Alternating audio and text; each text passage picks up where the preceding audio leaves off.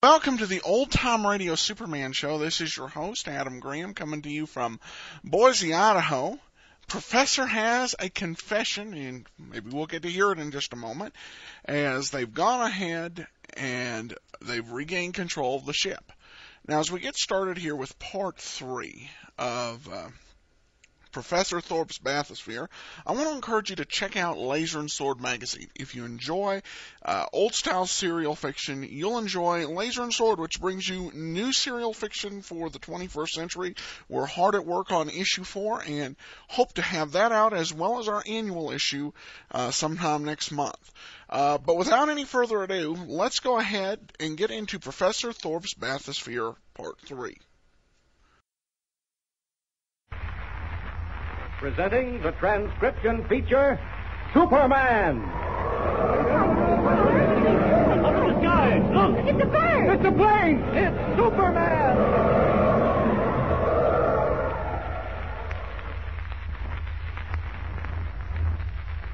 And now, Superman, valiant, courageous fighter for truth and justice, who has come from the planet Krypton with a physical structure never before attained by mortal man.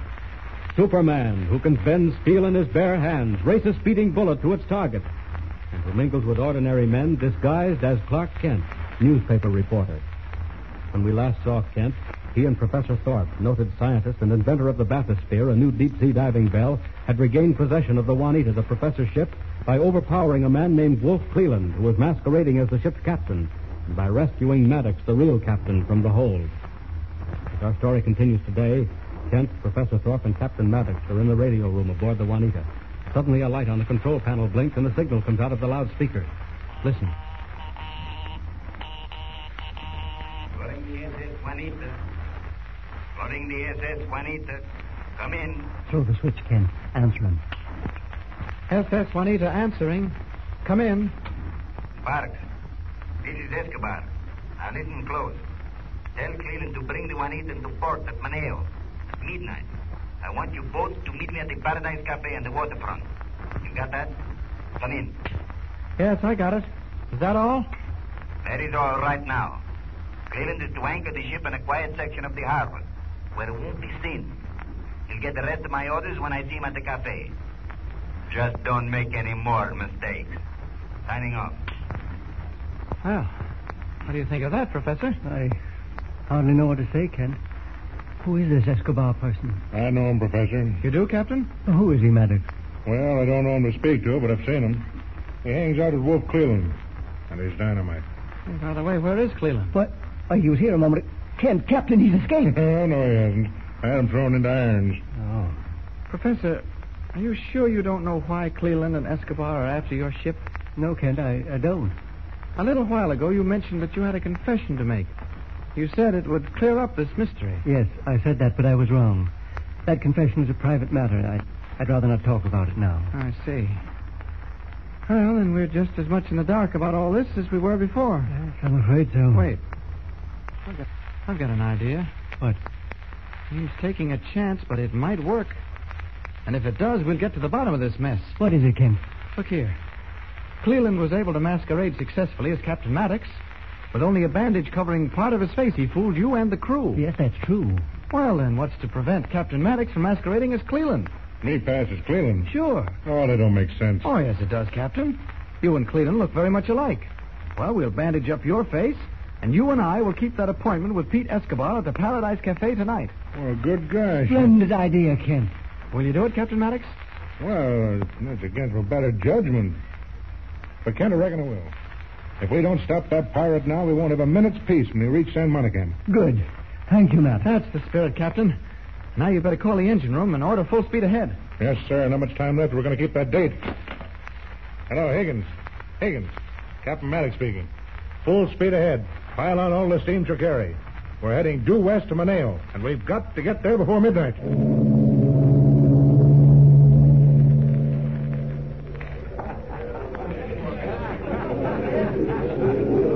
Well, Kent, here we are. So this is the Paradise Cafe, huh? It certainly looks like a tough joint. Yeah. What time is it, Captain? It's, just midnight. Uh-huh. And there's Pete Escobar himself walking toward us. The big man with a scar on his cheek? Yes, that's him. I hope my disguise works. Well, these dim lights and the heavy cigarette smoke will help. Hello, Cleveland. You been in long? No, I just arrived, Pete. You've got your face covered with that bandage, eh? I am. Sure makes you look like Maddox. Say, who's this mug you got with you? Clark Kent's my name. What'd you bring him along for, Wolf? Well, I just thought It's this way, Escobar. I'd like to join your outfit. Yeah, he's a handy sort of guy, Pete. I thought we could use him. What's your trade? Well, I'm a deep-sea diver. Oh, deep-sea diver, eh? Maybe we can use you. Come into the back room. We can talk better in private. All right.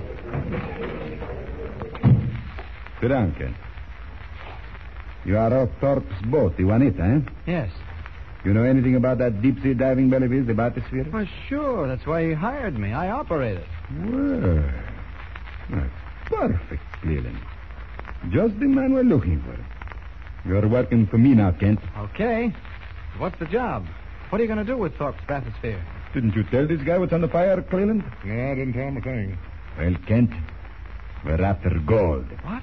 $2 million of it, laying down at the bottom of the ocean. Gold. $2 million? Yes, sir. And that's where you and Thorpe's Bathysphere come in. But we let that go until later. Where'd you leave the ship, Cleveland? About a quarter mile offshore, just like you said. Good. Now listen. I got 20 guys out there in the barroom. The toughest smokes I could find. As soon as we finish up here, we'll go out to the harbor and take over the Juanita, lock, stock, and barrel. How are you going to take 20 men out to the ship? I got a big speedboat tied up at the pier. Oh. Yeah, but what about the ship's crew? What do we do with them? Dead men don't talk, Cleveland. We'll take them off guard and tie them up. When we get out to sea, we'll toss them overboard. Incidentally, what did you do with Thorpe? We finish him. He won't bother us no more. See who that is, Cleveland. Oh, wait a second. I'll go myself.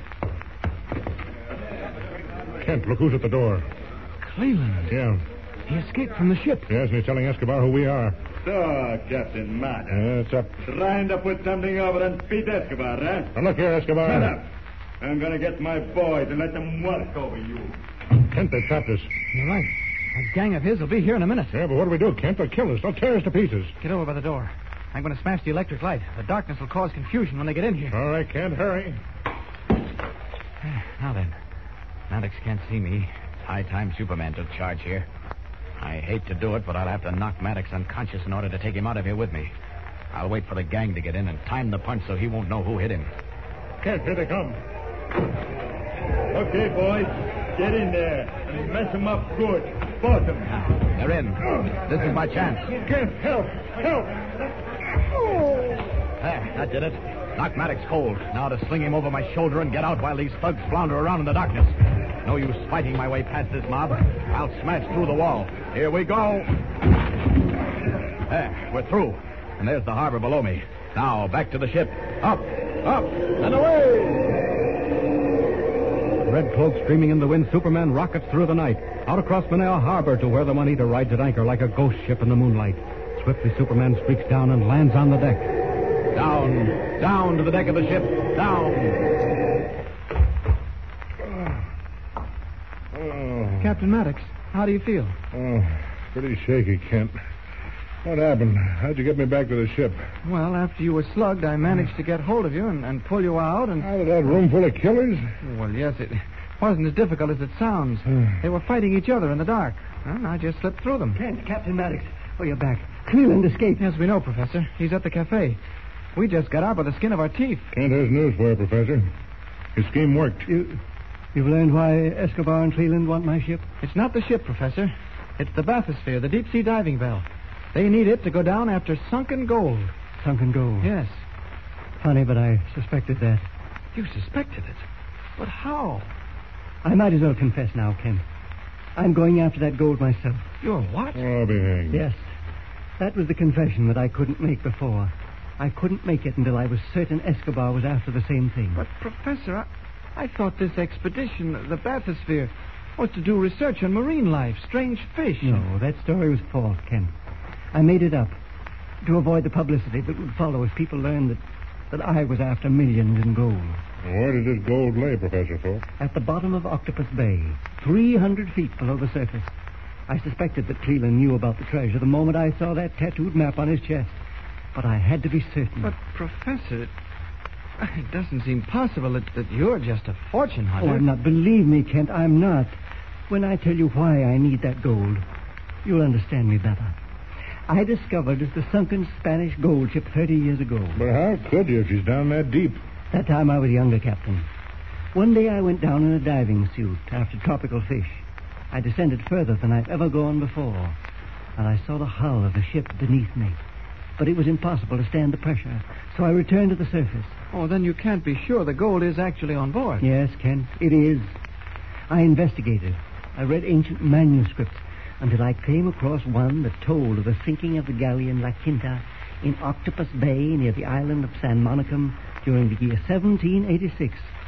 She carried over $2 million in gold, and not one penny of it was ever recovered. I see. But you said you had a reason for needing the gold. To build a laboratory, Kent. The greatest scientific institution ever created. A place where scientists could work for the betterment of mankind, unworried by any thought of finances. That's been my life's dream. And with the gold from that treasure ship, I could make that dream come true.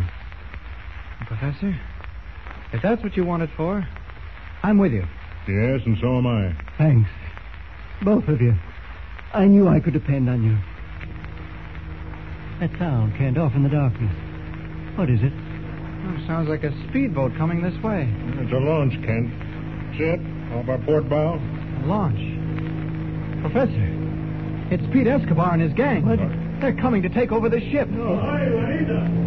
Stand by for the boating party and don't try any funny business. That's Escobar, all right. What do we do? They're too close. We can't get away. I know it. Oh, we're lost.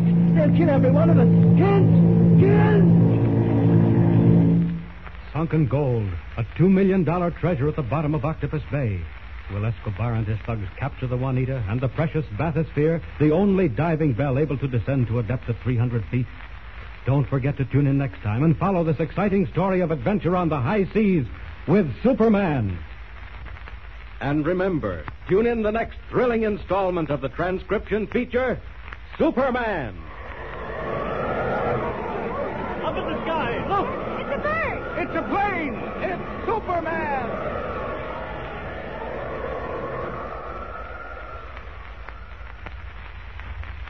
Superman is a copyrighted feature appearing in Action Comics magazine.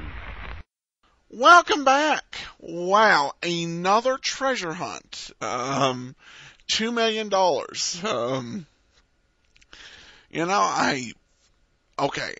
I could go into casting aspersions on the Professor's dream, but I'm not going to do that. But a lot of treasure hunt episodes here. And of course now there is the boarding party. This is a perfect cliffhanger here. And I can hardly wait to find out what's going to happen here in part 4. This has been some pretty neat twist here, I think. So I'm going to look forward to seeing in part 4 how they're going to resolve this, probably with a little help from Superman, definitely. All right, so let's go ahead and I encourage everybody, cast your vote for me at podcastalley.com and send your emails on the show to adam@adamsweb.us. For now, this is Adam Graham signing off.